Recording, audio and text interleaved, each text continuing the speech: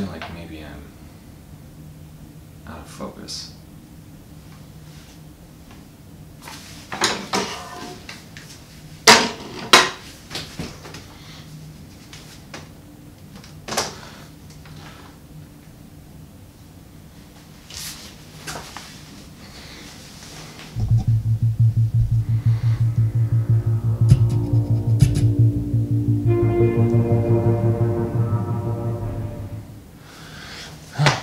Alright, Miyamoto is in an interview and he expresses to the interviewer that Nintendo does not ever intend to make 100% realistic graphics. This is a quote from Shigeru Miyamoto. If the technology does end up progressing to that level, being the level of being hyper-realistic, then developers won't be able to make something unless it's perfect, will they?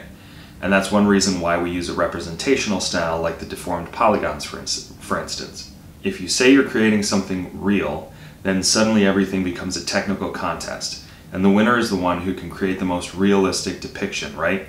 Except that I don't think that's true, because here is where one's individuality as a creator, one's style, really comes out.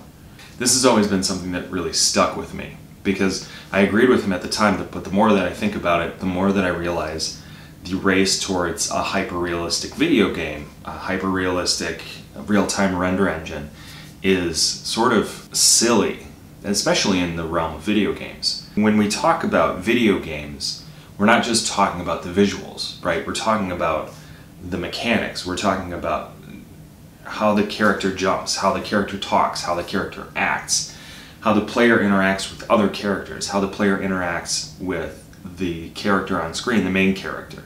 Oh my god, you're watching the game. Look at the score. Oh wait, that's a video game. Then they'd be so surprised.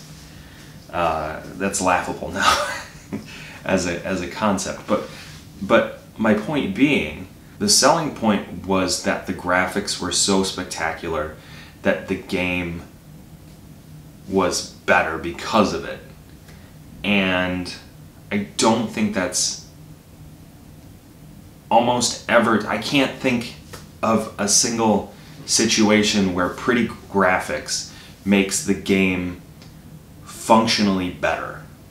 It makes it look better, but a crappy game with nice graphics is still a crappy game. An ugly game with great mechanics is a great game. It's enjoyable.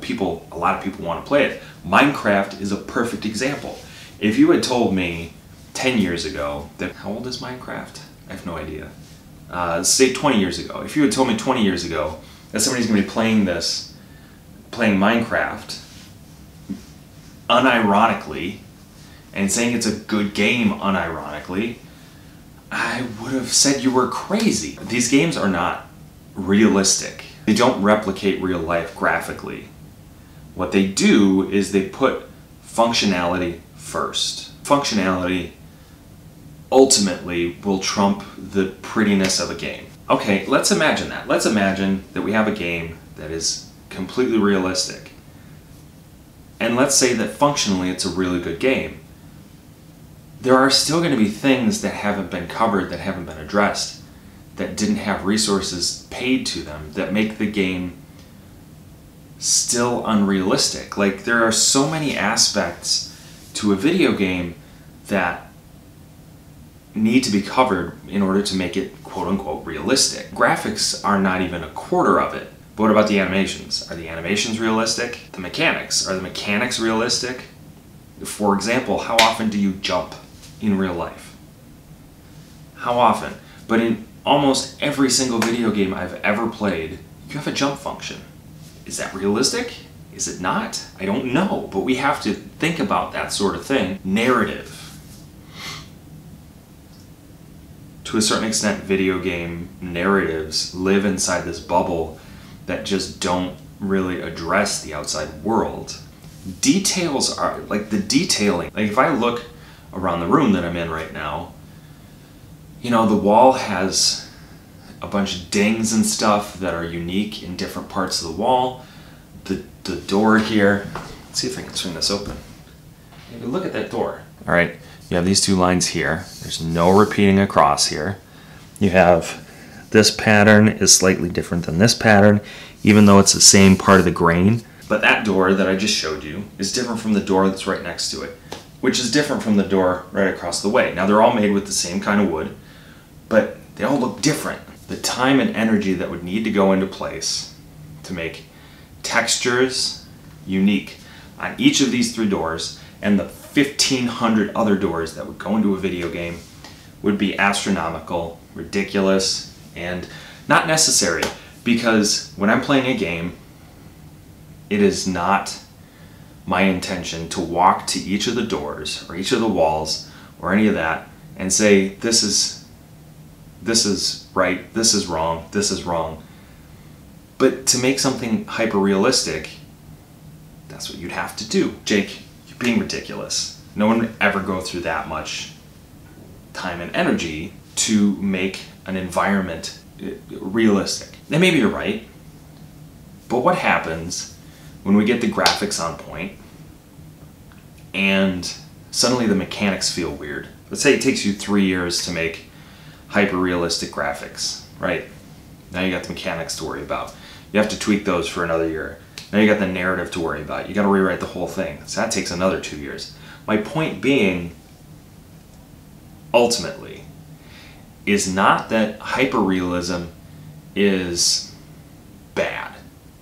The idea of hyper-realism as an experiment, as a concept, makes total sense.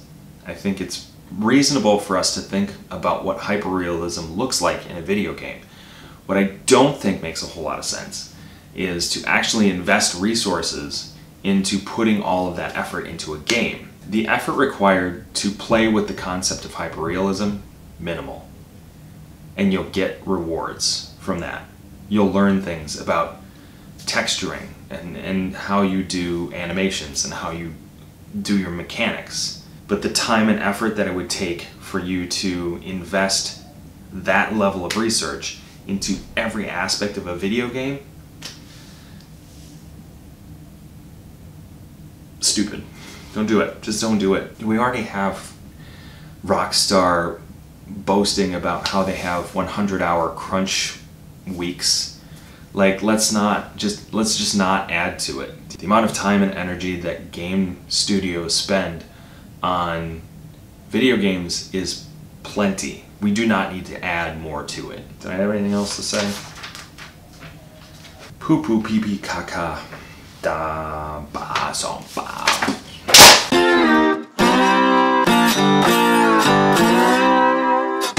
Don't subscribe to this channel. I don't know why you're doing it. Why are you subscribing to this channel? I haven't contributed to this channel in months. Why? Because I made a video about Dwarf Fortress. It's not even that good. What's going on, man? Wait, all of my other videos have like 200 hits. Why? Just don't subscribe. Don't even watch this. Why did you watch this?